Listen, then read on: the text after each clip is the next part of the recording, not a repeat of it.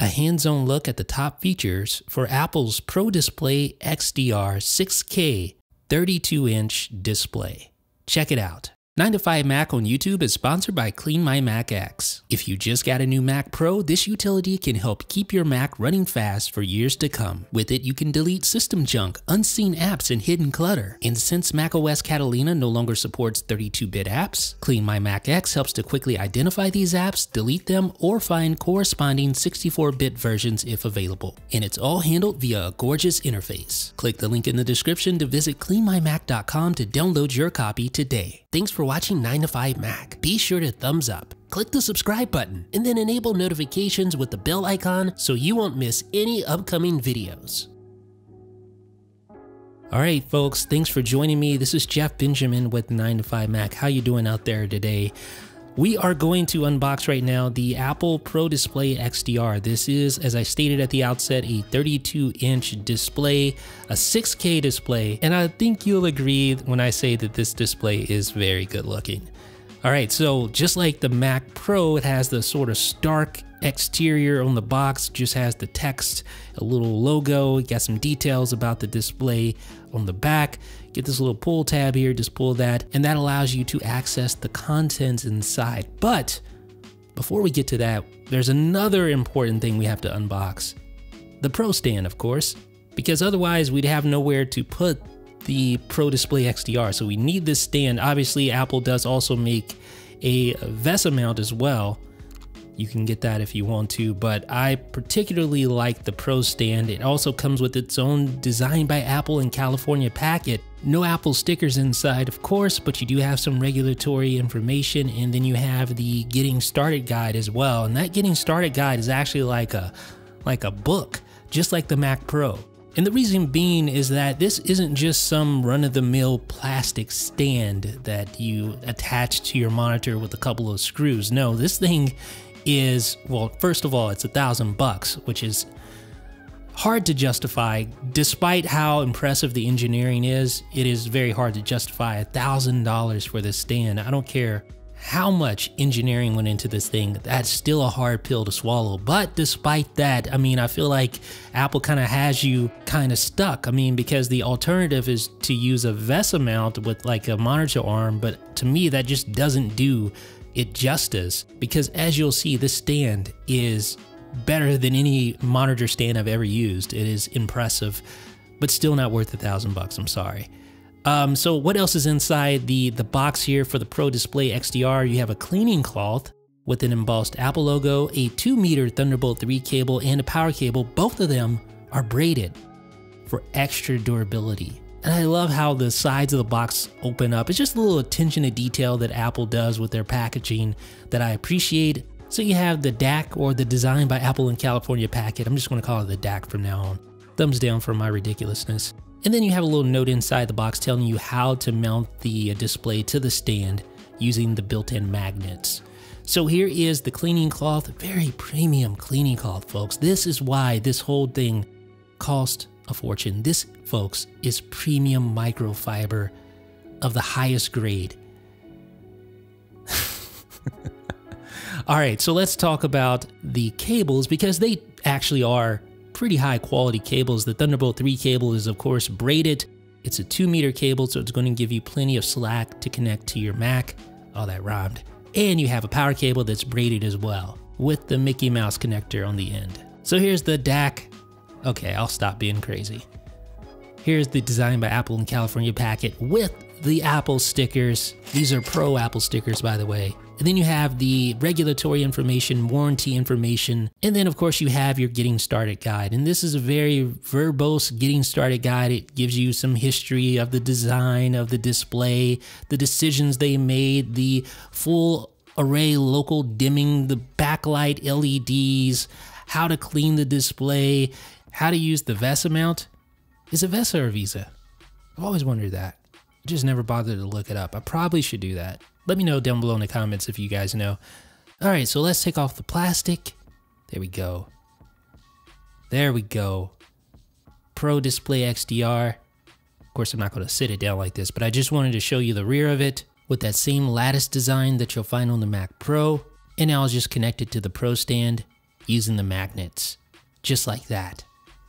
All right, so let's talk about design, which is one of the strongest assets of this display. If you've ever used any other monitor before, you know that they are usually pretty terrible from a design perspective for a variety of different reasons. But this display is solid. It features the same lattice pattern that you find on the Mac Pro, and that helps keep the display lightweight relatively. But the lattice pattern serves an even more important purpose, helping to keep the display cool. There's an array of 576 blue LEDs that get really hot when they run at full brightness for a sustained amount of time, so that lattice pattern helps to facilitate airflow as well to keep it cool. Not to mention that it just looks downright awesome, right? So build quality wise, this is basically just all aluminum and glass. Even the bottom of the display, there's no slots or slats or buttons or speakers even. There's no speakers on the Pro Display XDR. You'll need to provide your own. And what's really cool, especially if you're an iMac owner and you're coming from an iMac where you had that chin on the bottom, there's no chin to be found on here. There's not even an Apple logo on the front of the display. There's nothing but glass and just a tiny bezel. Folks, I have to admit, this is an awesome looking display, an awesome design. It's 32 inches as well, not to mention that you have all those pixels packed in to this 32-inch form factor. We're going to talk about that a little bit later, but let's talk about the adjustable Pro stand a little bit more in depth, because while it is overpriced, obviously, it's still really nice because it has a built-in counterbalance system. So it makes it almost effortless, almost feels like the display is weightless as you move it and maneuver it here on this stand. And like I mentioned earlier, the stand is a solid, like literally a solid piece of aluminum. This isn't hollow, this is completely aluminum, forged out one single piece of aluminum. You can see the chamfered edges here where you can route your cables, and that magnetic connector just allows you to quickly attach the Pro Display XDR. It orients itself automatically and it simply locks into place. Whereas with other monitors I've tried in the past, yeah, you had to like use a screwdriver and all this other ridiculous stuff. This thing is so easy to attach and detach. That doesn't mean it's worth $1,000, but at least you feel like you're getting quality if you're going to pay that much money. And here's what I love about this thing, the counterbalance system. That makes the Pro Display XDR, which is a heavy display despite the lattice pattern, it makes it feel almost weightless as you maneuver it here on the stand. So you can tilt it positive 25 degrees and negative 5 degrees. So you can get that perfect viewing angle as you go about working on this display. It also features a total height adjustment of 120 millimeters or 60 millimeters in each direction. So the fact that you have a counterbalance system coupled with the heavy stand means that when you move this display to the very top, for instance, it's not going to bounce like other monitors tend to do when you move them to the top. I know the LG ultrafine displays had a problem with the monitor, like the stand actually bouncing off your desk as you moved it to the top position. This isn't going to do that because the stand is so heavy and you have that very intricate counterbalance system assisting you as you adjust this display. So what do you guys think about all this? Let me know down below in the comment section your thoughts. Another benefit of the Pro stand is that you can slightly adjust either left or right like this. So if you're on an uneven surface, you can make sure that the monitor is even as you work. So it's not going to be a lot of adjustment, but just a little bit. This isn't the first display to do that. A lot of displays employ a similar function. Now the Pro Display XDR, as you can see, can rotate into portrait mode. And the thing I like about this is that Apple really went above and beyond to make sure that the cables don't get all tangled up when you do so. And also notice the lock is in the exact same position. And it's the little details like that that make me appreciate this stand and just the overall build quality of the Pro Display XDR Plus stand. So here it is rotating into portrait mode, and while you cannot raise or lower the display while in portrait mode, you can tilt just like I'm doing right here. So we'll go ahead and unlock and rotate it back into landscape mode. And again, the Pro stand makes this all but effortless. What do you guys think? Let me know down below in the comments section. Yeah, I'm in rare form today. All right, so let's talk about these braided cables for a second. Again, quality cables, they're not going to tangle. As you see right here, you have the Thunderbolt cable. I just showed you the power cable. And here's the little Mickey Mouse connector, just plugs right into the Pro Display XDR. It also has that little opening right there in the stand with the chamfered edges to route the cables through, so you're not going to have any sharp edges as you route those cables and other USB-C cables through the stand. Now, speaking of USB-C, there is a built-in USB hub. Now, if you're connecting to a Mac Pro, Apple says that this thing is going to connect at USB 2.0 speeds, which is kind of a bummer. But if you're connecting to a 16-inch MacBook Pro, you get USB 3.1 Gen 1 speeds. When you rotate into portrait mode with the Mac connected, notice what happens. It automatically will change into portrait mode, which is awesome because previously if you wanted to do this, you had to go into display settings and manually change settings. Now it's just automatic. And this is great for reading websites or coding or anything else that benefits from a portrait orientation. And when you rotate it back, yep, guess what? It goes back into landscape mode just like that. Pretty awesome, wouldn't you say? And although I've already sort of touched on the bezels for the Pro Display XDR, I just wanted to sort of reiterate it because these bezels are small. You have this 32-inch display, a 6K display, and these tiny bezels on the edges that are symmetrical. There's no big chin like you have on the iMac Pro. There's no logos or anything on the front. It's just all glass. And that's made even better by the fact that there are over 20 million pixels crammed into this display for a 218 PPI rating, the same pixels per inch for the 27-inch iMac and iMac Pro. So obviously when running at the native resolution 6016 by 3384, that's going to give you a lot of real estate. Granted, everything's going to be really small when running at the native resolution, but that gives you this beautiful 32-inch canvas where you can fit a lot of assets on screen at the same time. But most people aren't going to be running at the native resolution. Most people are going to use the default resolution, which is 3008 by 1692. What's special about that is that it is exactly half of the native resolution. So no weird scaling here. You're going to get a true 2x Retina mode with this display and it looks glorious, and you're going to get tons of working real estate. So here in Final Cut Pro 10, you can see I have a 2:1 4K video running at 100%. And you can see I have full access to the rest of the app, my browser, my timeline, the timeline index, inspector effects, etc. Now let's talk about the namesake of this monitor, Extended Dynamic Range or XDR. This is the result of multiple technologies. For instance, you have 1000 nits sustained brightness and 1600 nits peak brightness, thanks to those blue LED backlights. But it's not just brightness alone, it's also about extending color. So you get a P3 wide color gamut like other Apple products, so it can display a wider set of colors when compared to standard RGB, but you also get 10-bit color depth. So you have a wider range of color and a wider depth of colors in that range. But it doesn't stop there. The contrast ratio of this display is 1,000,000:1. To put that into perspective, that's the same contrast ratio rating for Apple's OLED display on the iPhone XS. So the result of all this? Well, frankly, it's quite stunning to see in person, especially when you have two contrasting colors that are in motion with very bright areas, like in this screensaver.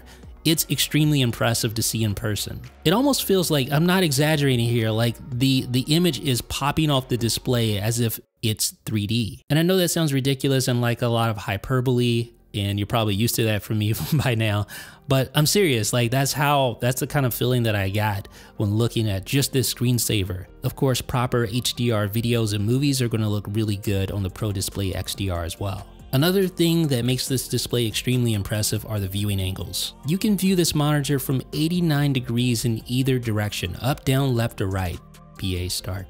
So even at extreme angles, text will be discernible, you're going to still be able to see images, and you're not going to see a lot of color shift in the process. It's like an IPS display on steroids. Now, thanks to the Pro Display XDR's full array local dimming, it's going to be able to better control the light hitting the display from the backlight, which helps to reduce that blooming effect that you get when you have a bright image on a dark background. Now, of course, temper your expectations because there are less than 600 zones and some monitors get way more than that, especially on the professional end. But I think the Pro Display XDR performs decently.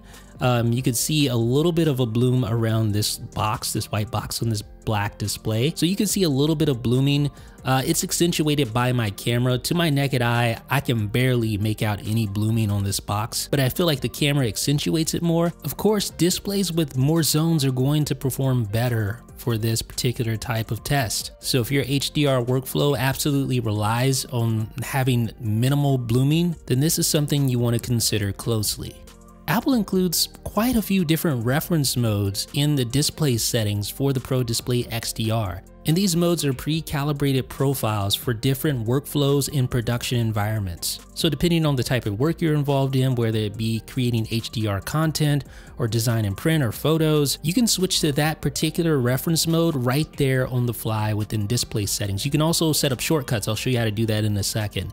But for instance, you have the Pro Display XDR reference mode, which gives you 1600 nits of peak brightness. Or there's the standard Apple Display P3 reference mode, which gives you brightness similar to an iMac, 500 nits. You'll also be able to create your own reference modes in a future macOS update. Now, like I said, Apple allows you to set up shortcuts that you can access different reference modes right from the menu bar. So if you just click the display button, you can see the different reference modes that you have set up as shortcuts. So I can quickly switch over to Pro Display XDR, P3 1600 nits, just by clicking like that.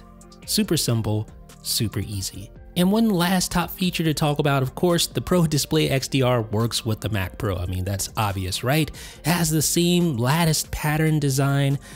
They look good together, right? But it's also compatible with other Mac models like the 16-inch MacBook Pro or the 15-inch MacBook Pro or the iMac introduced in 2019, or Mac computers, any Mac computer for that matter, with Thunderbolt 3 ports. You can connect to a Blackmagic eGPU, either the Pro or the regular version, and get connected with those devices. So even the MacBook Air can connect at full 6K using one of Blackmagic's eGPU solutions. And even some other Mac models that Apple doesn't list as being compatible will work with the Pro Display XDR. They may not work in full 6K resolution, but they will work. And here's another really cool thing. You can connect your iPad Pro and use the Pro Display XDR as an external display. So here I am editing video in LumaFusion and using the Pro Display XDR as one large full screen viewer. That's pretty cool. So ladies and gentlemen, what do you guys think? What do you think about the Pro Display XDR? What do you think about the top features we covered in this video? Let me know down below. Thumbs up and subscribe for more like this. 9to5Mac on YouTube is sponsored by CleanMyMacX. Before updating your Mac, use the new Space Lens feature to build an interactive visual map of your storage. That'll help you quickly find the biggest space wasters in the form of space bubbles. That's just one way that CleanMyMacX can help you prepare to upgrade to a new OS. Click the link in the description to visit cleanmymac.com for a free download.